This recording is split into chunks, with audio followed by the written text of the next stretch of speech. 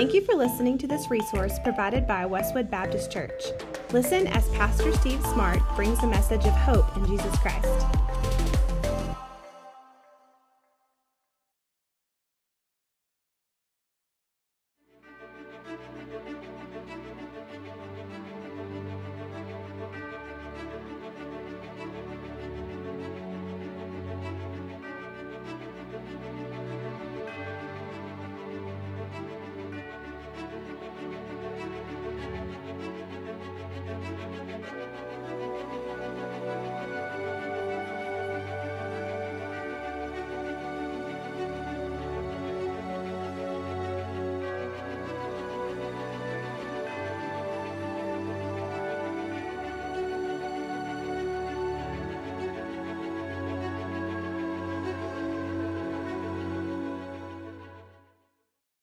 Well, if you have your Bibles, and I hope you do, let's take them out and turn to John 19.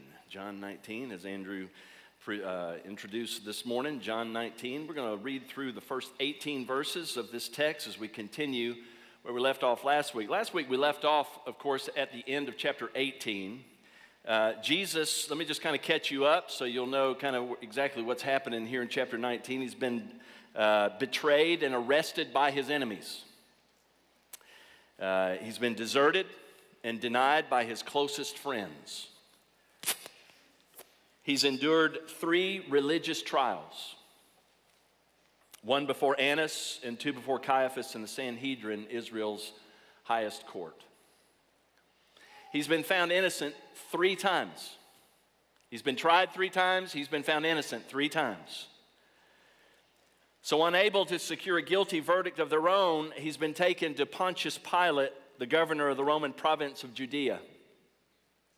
They've presented him with a fabricated charge of sedition, which is rebellion against the Roman government. Pilate tried him and found him innocent, essentially telling them this is a religious problem. It's your problem, not my problem. But upon doing so, the crowd gathered outside became incensed. In fact, Luke says they were urgent, saying, "He stirs up the people, teaching all throughout Judea, from Galilee even to this place," and the claim of sedition is pressed.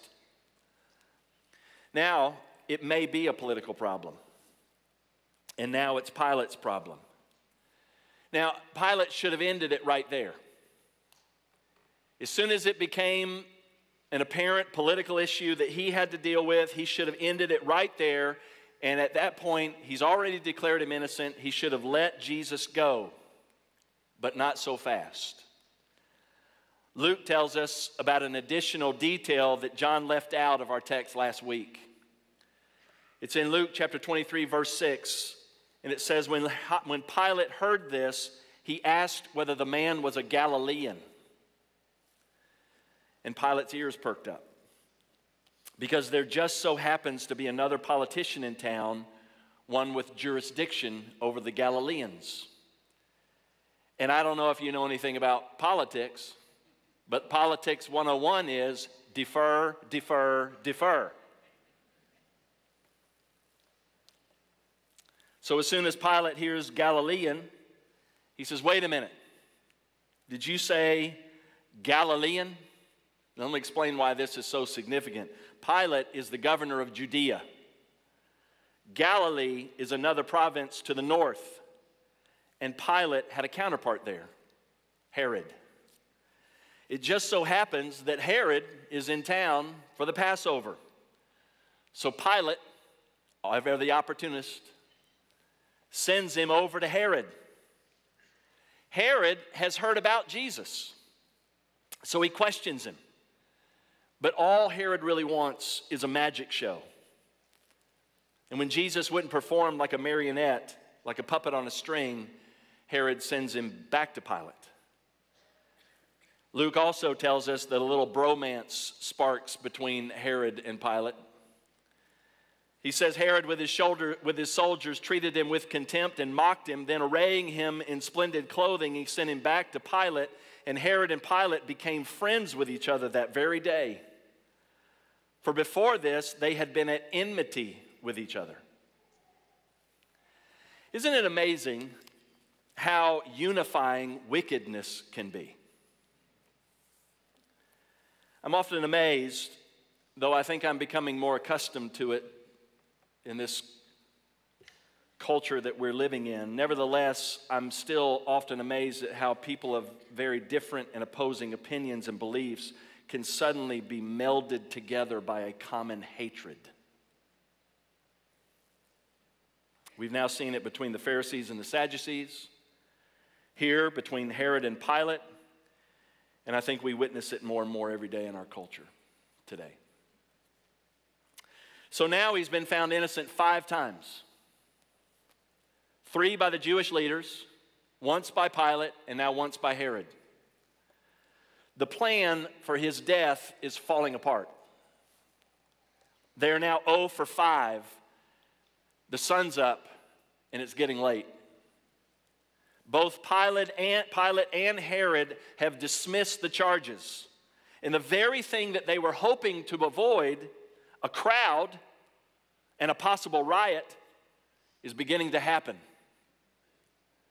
A crowd's forming. Jerusalem is awake. It's early dawn, and he's taken back to Pilate. Like a bad penny, he just keeps showing up, and he's in Pilate's court again. This is where John picks back up the text. So as we saw in our text last week, Pilate calls together the accusers, and he offers to release a prisoner, Jesus or Barabbas. A man accused of sedition but found innocent, or a man convicted of sedition with dead bodies to prove it. They just want this man dead. The crowd demands release for Barabbas. So let's look at our text. John chapter 19, beginning in verse 1. Pilate knows, interesting thing here we want to make sure we understand. Pilate knows at this point, as we look into chapter 1, he knows the true motive that it's been revealed. He knows they don't care about sedition against Rome. He knows they just want him dead. Verse 1. Then Pilate took Jesus and he flogged him. Now, Pilate's intent here, let's make sure I don't want to be sympathetic to Pilate, but at the same time, I don't understand Pilate. Pilate's intent here, he's a politician and he's an opportunist. His intent here in verse 1 is to have Jesus beaten and then release him. Because he's still underestimating the hatred that they have for this man. He thinks having him beaten publicly will placate the vitriol of these people, and then he can tie a bow on this thing and move on. So John says Pilate has Jesus flogged. The actual punishment, however, was not likely a simple flogging. Matthew calls it a scourging. The Jews flogged. The Romans scourged. To be flogged, let's understand what the difference is. To be flogged was to be whipped with rods, breaking the skin and bruising the flesh. And the purpose of it was to execute justice. That's why they limited it to 39 times, because it was believed that after that, the maximum justice had been served, and anything over that, you're just trying to humiliate the person. So they limited it at 39. That's a flogging. To be scourged was less about justice. It was more about punishment, making the perpetrator an example to anyone that might be motivated to commit a similar crime. The Romans executed 3 levels of beatings. Depending on the crime that was convicted of, you would receive the punishment accordingly. The third and most severe form of this type of punishment, the scourging, was extremely brutal. 2 soldiers called lictors would stand on either side with whips of leather cords, a cat of 9 tails. Pieces of bone or scraps of metal were tied to the end of each strand. And these lictors would stand on each side and they would trade strikes. As the whip came down on the flesh, it would embed itself and tear pieces of flesh from the victim's body. They whipped his back.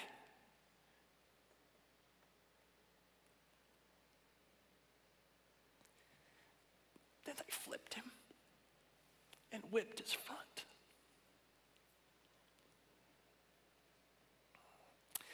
It was the Romans' way of flaying a man alive. So violent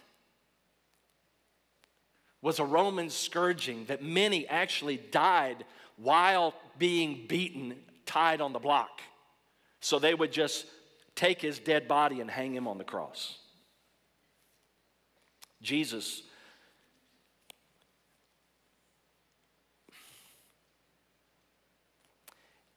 he wasn't just beaten with rods. He was scourged. And they beat him to where he was close to death. And by this point, he looks it.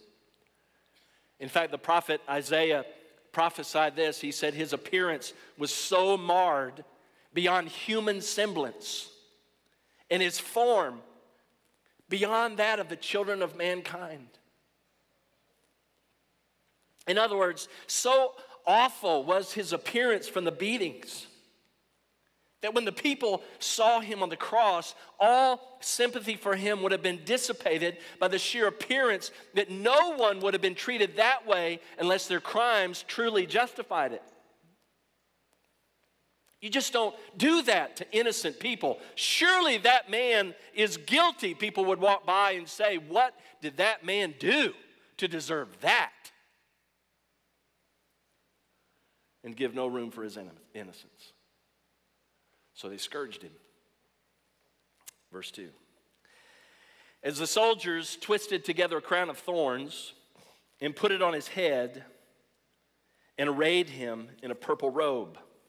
So after scourging him, they mocked him in the courtyard, right in the middle of the praetorium. But it wasn't enough to ridicule him. These are Romans. And like wind on fire, their thirst for violence is being stoked. So the soldiers gathered twigs from a thorny bush and they weaved it into a mock crown and they pressed the thorns into his flesh. Now you can imagine the blood now begins to run down his face, down his neck, and onto his body, freshly wounded by the scourging. They wanted to ridicule him and they wanted to torture him. But still it wasn't enough. They draped around him some sort of purple cloth, probably something they dug out of the trash. And then Matthew says they put a reed in his hand, a mock scepter to scorn his claims of kingship. Do you see the picture? It's nasty. Verse 3. They came up to him saying, "Hail, King of Jews," and struck him with their hands. Try and imagine what's happening here. They're delighting in their perverted game, and they come up to him one by one in procession, and as they give their mock salute, they punch him repeatedly. Christ was skinned alive and beaten senseless, and they mocked him. They mocked his power, his claim to be king, his authority to rule, and his glory, and yet, he's the perfect human. Verse 4, Pilate went out again and said to them, "See, I'm bringing him out to you that you may know that I find no guilt in him." Do you hear that? That's another pronouncement of his innocence. 6 times Pilate declares this man is innocent. Verse 5, so Jesus came out wearing the crown of thorns and the purple robe. There's a famous painting of that where Pilate is standing this way and Jesus comes out with his hands bound. Echo homo is the name of the painting. Jesus comes out. Pilate says, "Behold the man." In other words, he's nothing but a human. Look at him. He isn't resisting. He's complying. He's no threat to Rome. He's harmless. Behold the man, ecce homo. Look at this man. Here he stands, bloody and beaten. And even still, it's not enough. Verse 6, when the chief priests and the officers saw him, they cried out, "Crucify him! Crucify him!" And Pilate said, "Take him yourselves and crucify him, for I find no guilt in him."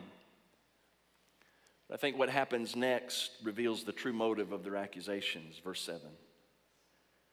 The Jews answered him, "We have a law, and according to that law, he ought to die because," look there, "he has made himself the Son of God." So there it is. That's the claim. That's their complaint. He's divine. Forget sedition.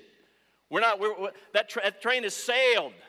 We're not talking about sedition anymore. This man claimed to be more than a man. In fact, he claimed to be God. That's no ordinary claim. If we're honest, we dismiss people who say things like that as being mentally disturbed, don't we? Not to mention someone who's covered in blood from head to toe, their skin flayed from their body. And we should expect Pilate to do the very same thing, to dismiss Jesus as delusional, right? That's just common sense. He's already said he's not a threat, that he's harmless. But for some reason, their complaint that Jesus is the Son of God gets his attention, and it disturbs him. Look at verse 8. When Pilate heard this statement, look, he was even more afraid. You wonder why, don't you? You have to ask yourself, why? What was it about him? Why did he get so fearful at this point? Perhaps it was the sight of him.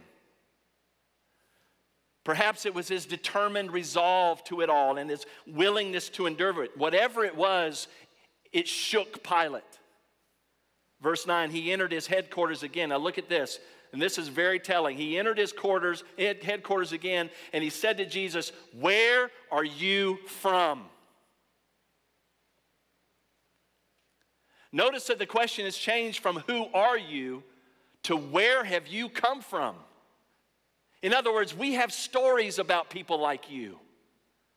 In Roman mythology, they have stories about demigods who came to the earth and conceived children. They called them titans. And Pilate was very aware of these stories. And this claim of divinity stops Pilate in his tracks. He's seen this man's patience, his virtue, his nobility, unlike anything else he's seen in any other man. So he asks him, "Are you really a man? Or are you a child of Zeus? Are you really a Nazarene? Or have you come to us from Olympus, the city of our gods?" But Jesus gave him no answer. And again, Isaiah prophesied it. He said he was oppressed and he was afflicted, yet he opened not his mouth. Like a lamb led to the slaughter, and like a sheep that before its shearers is silent, so he opened not his mouth. He has nothing to say. There is no reason to explain. The time for preaching repentance is past until the provision of repentance is given. And he'll accomplish that in everything necessary for our forgiveness in his death. Verse 10, so Pilate said to him, "You will not speak to me? Do you not know that I have authority to release you and the authority to crucify you?" And Jesus answered him, "You would have no authority over me at all unless it had been given you from above." In other words, do you want to know where I'm from? Heaven. I'm from the one true and living God. And the only reason you can stand there is because God put you there. Jesus wouldn't answer Pilate when he came where he came from, but he wasn't about to let Pilate think that he was in charge of everything.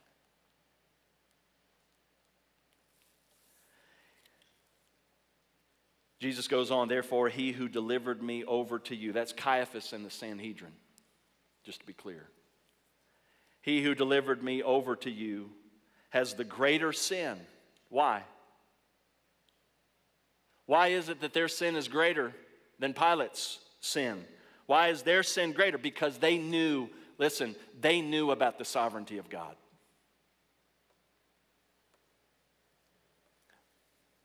They knew the true God. They'd heard about him all their lives. They claimed to worship him, but they were frauds, actors in a religious drama. Their guilt is greater because, listen, they knew better. Now, Pilate's not exonerated. He's not off the hook. His guilt is sincere and certain. He, like everyone who refuses to come under Christ, will carry the weight of his sin, but Pilate is blind. But as for Caiaphas and the Sanhedrin, their guilt's greater because they knew better.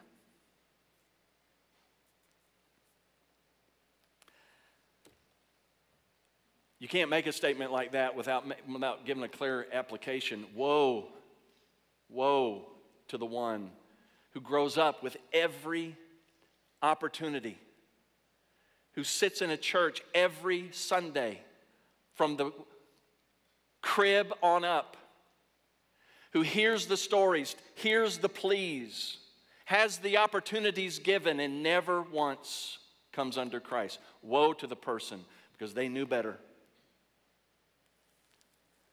Verse 12, from then on, Pilate sought to release him, but the Jews cried out, if you release this man, you are not Caesar's friend. Everyone who makes himself a king opposes Caesar. In other words, you kill him and you'll lose your career. Verse 13, so when Pilate heard these words, he brought Jesus out and he sat him on the judgment seat at a place called the Stone Pavement. In Aramaic, it's the Gabbatha. This is their bema seat. It's their seat of judgment. It's here that Pilate, as governor, will pronounce his judgment. And once again, he gives it. And listen, once he gives it, it can't be undone. Think about Daniel in the lion's den. As he comes before the king, and the king pronounces his judgment. And as Daniel comes before the king, it breaks the king's heart because he loves Daniel, but there's no undoing it. It's done. As soon as Pilate makes this statement, as soon as he makes this decree from this seat, this stone pavement, there's no reversing it. It's inked into the minutes. There's no going back. Verse 14, now it was the day of the preparation of the Passover. It was about the 6th hour, 6 a.m. He said to the Jews, behold your king. And they cried out, away with him, crucify him. And Pilate said, shall I crucify your king? The chief priests answered, we have no king but Caesar. Now, I heard one pastor say that when you read that, you should hear them in the background, the sound of one beat on the timpani. We have no king but Caesar.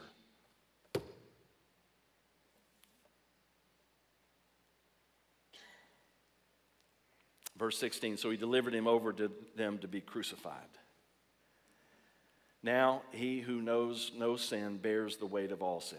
Behold the man. Bloody, beaten. Christ, the representative of humanity, the perfect seed of Abraham, perfect human, perfect God. So they took Jesus, and he went out, bearing his own cross, to the place called the place of the skull, which in Aramaic is called Golgotha. They took him to Golgotha. In Latin, it's Calvarius, Calvary. And it's the place outside of the city where treasonous men were tortured and put to death. It was outside the city because a condemned man who has been appointed to die is a disgrace to the Jew. And he would never execute death inside the city. In the Old Testament sacrificial system, the scapegoat on whose head the sins of the people had been placed and burned, and its ashes were taken outside the city. The writer of the Hebrews addressed it. He said, for the bodies of those animals whose blood is brought into the holy places by the high priest as a sacrifice for sin are burned outside the camp. So Jesus also suffered outside the camp in order to sanctify the people through his own blood. So as they force him outside the city, Luke again chimes in with a great detail that I think we often overlook. He tells us about a North African Jew who was there for the Passover, and that this North African Jew is pulled from the crowd to carry Jesus' cross. Now let's remember that the reason this is necessary isn't because Jesus is a weak man and can't carry his own cross as though he were some kind of sickly sweet preacher boy. No, it's because Jesus has been scourged and beaten. He's lost an enormous amount of blood. He hasn't slept in 24 hours. The weight of the crossbeam on his debilitated body is heavier than he has strength to bear, and he stumbles beneath it. So they pull a reluctant Jew from the crowd against his own will. He's reluctant because he is a pilgrim Jew, and he's there for the Passover. He's gone through great lengths to maintain his purity for his visit. But now, once the blood from the cross touches his body, now this man is unclean for Passover. He's touched what will be a dying man, and now he's identified with the death of that man. A man is considered unclean by his religion and useless threat to the world. To the Jew, he's a stumbling block. To the Greek, he's foolishness. To the Roman, he's a traitor. And now Simon of Cyrene is forever part of this parody. Incidentally, Mark, who was writing his gospel to the Romans, adds another interesting detail. The names of his two sons, of Simon the Cyrene's two sons, Alexander and Rufus. You say, well, what's the significance of that? Well, Christians in Rome, to whom Mark is writing, would have recognized both of those names. Many believe that Simon carried the cross to its place, that he remained there, and he watched Jesus die. And he became a believer. And was among those from Cyrene who received the Holy Spirit on the day of Pentecost and were present for the birth of the New Testament church. In fact, he strongly believed that he led his two sons to believe in Jesus, because there's evidence of two men who became leaders in the church at Rome. Guess what their names are? Alexander and Rufus. So this man who has now lost his religious life because of Jesus' cross has found new life in it. And that is what carrying the cross of Jesus is supposed to look like. Verse 18, there they crucified him. And with him 2 others, one on either side, and Jesus between them. So now this mockery of a king's court, inside of it Jesus hangs upon a cross throne with a crown, not of precious jewels, but thorns from the very earth that he created. Thorns which are the effect of sin upon that creation, pressed into the soft flesh.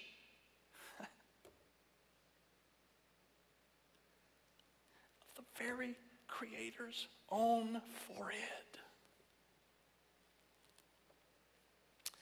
On each side of this king, 2 thieves, criminals, society's rejects, condemned. And Jesus takes his place among them, not among the popular, not among the powerful or the upper class, right in the midst of the lowest men in the city. And this is what we want to never forget. That for our sake, he made him to be sin who knew no sin, so that in him we might be the righteousness of God. Amen. I'm going to ask our deacons to go ahead and begin making their way to the back to serve the elements. Tommy Nelson described the procession of Jesus to the cross, I think, in a very unique way. And he described the scene at Calvary as a parody, as a sarcasm to the one who is truly a king. And this is what he said. He said, Jesus receives a crown, but it's one of thorns. He sits on a throne, but it's the cross. He has a court not of nobles, but of criminals. A servant will come to offer him wine, but it will not be sweet to the taste. It'll be vinegar on a sponge.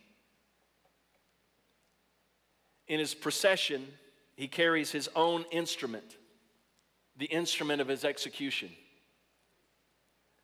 And his royal insignia is mocking and contempt.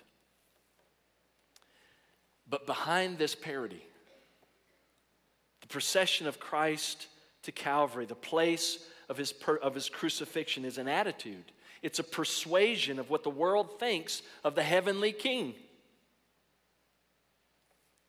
And it's a tragedy of what the creature has now done to its maker. And yet, by the time this parody is concluded, we'll see how the foolishness of God becomes wisdom to a dying thief. How the weakness of God becomes the power to save. And that in this act that men and women scorn, that this is the crucial center of the saving act of God, the fulcrum on which depends the whole plan and will of God to rescue fallen humanity.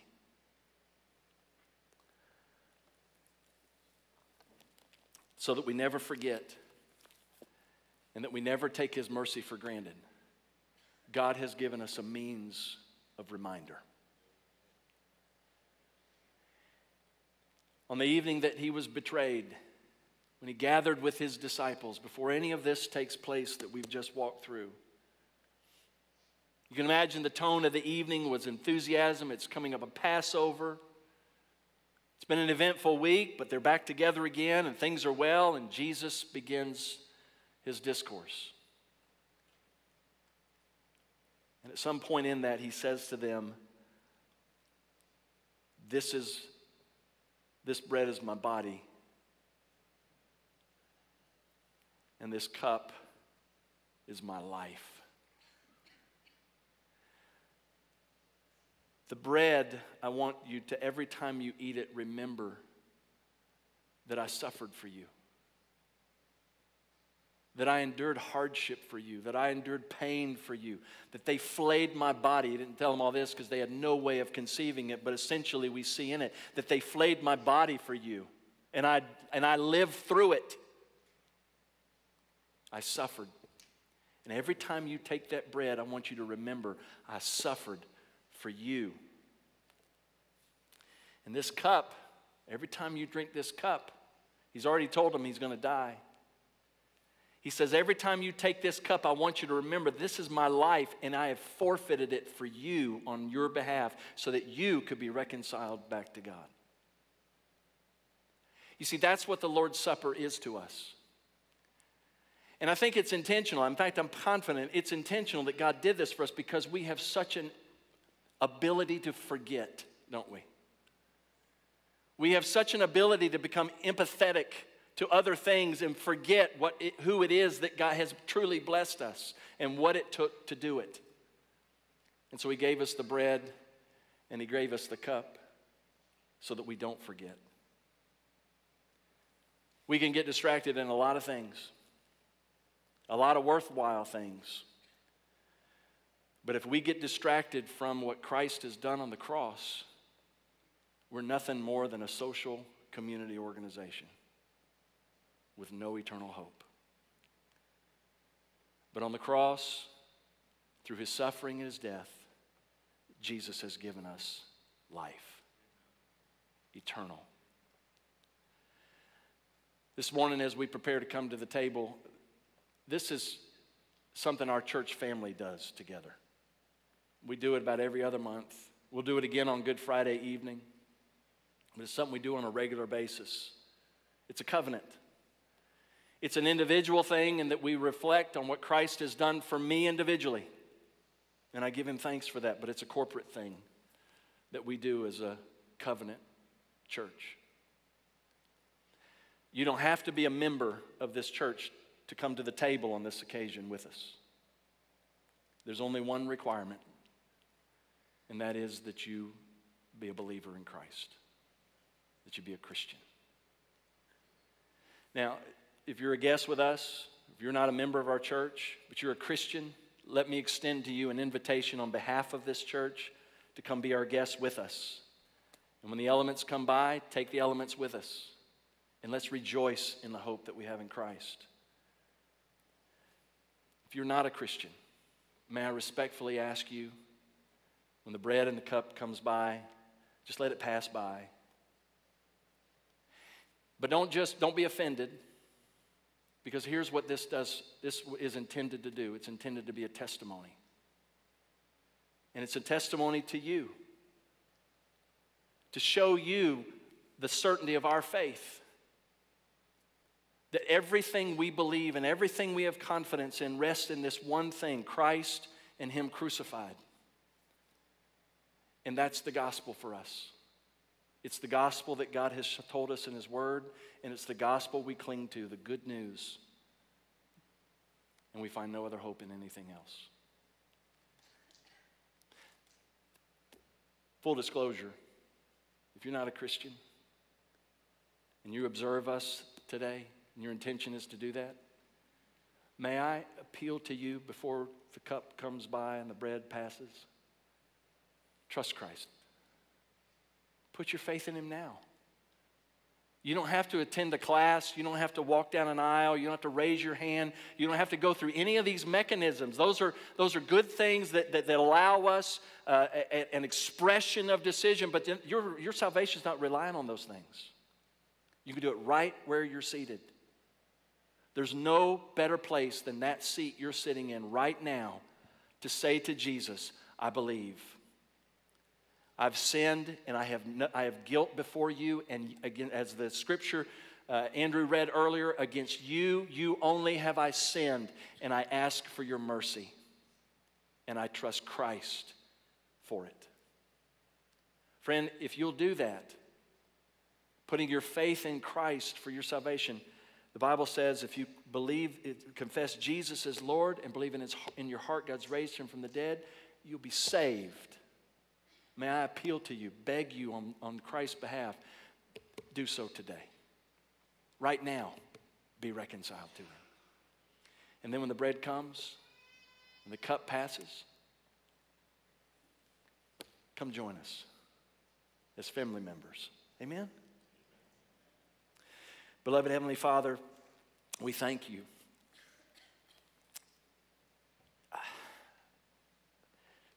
So much grief in chapter 19. So much sorrow. The picture as it's portrayed and runs through our minds is really too much for us to bear. Thank you, Jesus. Thank you for enduring it, for being the one who would, for maintaining your purity so that you, when you did, you would be a perfect sacrifice for our guilt. I don't understand all of your wisdom, but I know you are good and right and merciful and gracious. And that you have given us Christ. And we thank you. Now, Lord, as we take these elements, I pray that our hearts would be laid bare before you. That you would forgive us for our sin. That you would restore the joy of your salvation within us. And that while the elements represent a grievous thing, they are for us hope and peace and joy. And I pray the Holy Spirit would do the work of rescuing those who are lost, even now in this moment. Drawing us all to know you and to trust you. And I pray this and ask it in Jesus' name. Thank you for listening to this resource provided by Westwood Baptist Church. While we are so glad you were able to listen, we encourage you not to allow this to take the place of you attending a local church. If you would like more info on Westwood, follow us on social media at Westwood Life, or visit us online at westwoodlife.org.